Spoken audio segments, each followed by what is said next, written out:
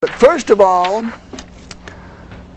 all, we have to make an immediate distinction between whether the behavior is consequential or inconsequential. Behavior falls into these two categories. Inconsequential behaviors are behaviors that bug us, annoy us, and frustrate us. Well over 90% of the things that kids do around the house that drive us nuts are inconsequential behaviors. Consequential behaviors are behaviors that hurt, damage, and destroy. These first two skills are effective, particularly effective, in dealing with inconsequential behaviors. And when I talk about inconsequential behaviors, I'm talking about whining, tantrums, mild forms of sibling rivalry, complaining, and jousting. Jousting is when kids appear to be fighting, you see, but nobody's really getting hurt. Sort of posturing kind of thing. The first and most effective skill is to just simply ignore it. To ignore the inconsequential behavior. Now, I'm sure that you have heard that many, many times. But parents almost always ignore it inappropriately. There is a way of ignoring and a way of not ignoring. We call it the extinction strategy. When you use the ignoring approach, that's called the extinction strategy. It means you put the inappropriate behavior on extinction. And there are 4 conditions that need to be met when you do that. And the first one is to ignore with purpose. It's called purposeful or planned ignoring. And what that means is that you just go off and do other things. Oh, I've got to call Mrs. So-and-so. You just walk off. You see? Now I need a helper here. And so, would you help me again, please? Thank you.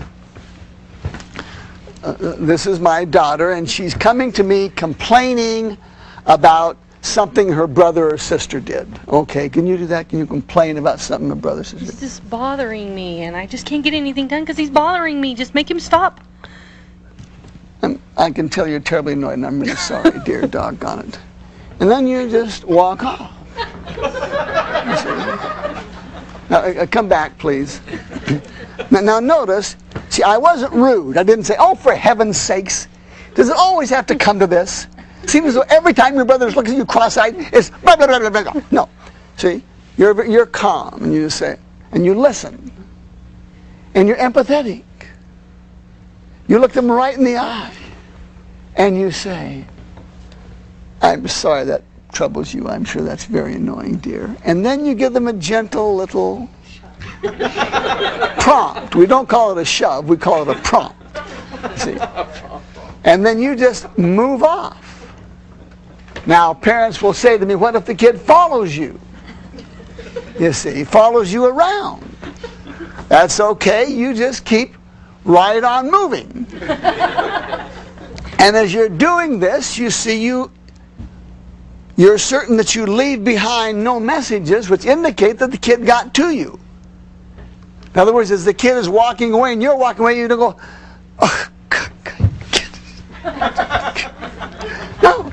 You see, you just walk on. And your composure is still up, you see. You haven't allowed this kid's behavior to shape your behavior. That's the key. Now, if you want to have a real eye-opener, time the behavior that is being ignored. 81% of all inconsequential behavior, when put on extinction, will go away within 30 seconds. An additional 13% will go away within a minute and 45 seconds. That means that 94% of the inconsequential behavior will just go away within a minute and 45 seconds.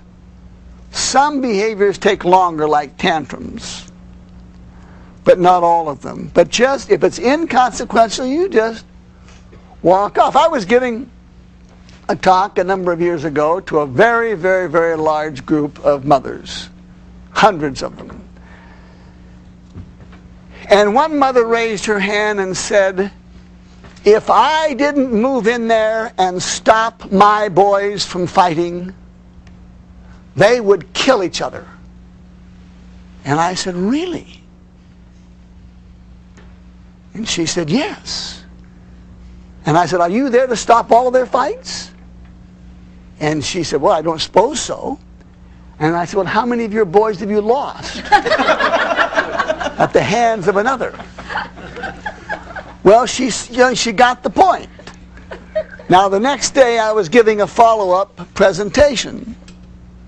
Now, what these boys were really doing was jousting, you see. They may be landing a blow or two, but they weren't really fighting to do any bodily damage. And the next day, she came to my second presentation, and she walked up to the front where I was getting my materials ready. I swear her face was that close to mine. And she said, 1 minute and 20 seconds, and walked off. Now, it's the longest minute and 20 seconds of your life, granted. But if you can just keep from looking down, talking down, and touching down, and you just go right on, but time it. It's just almost unbelievable. And then a short time later, look for opportunities to acknowledge appropriate behavior.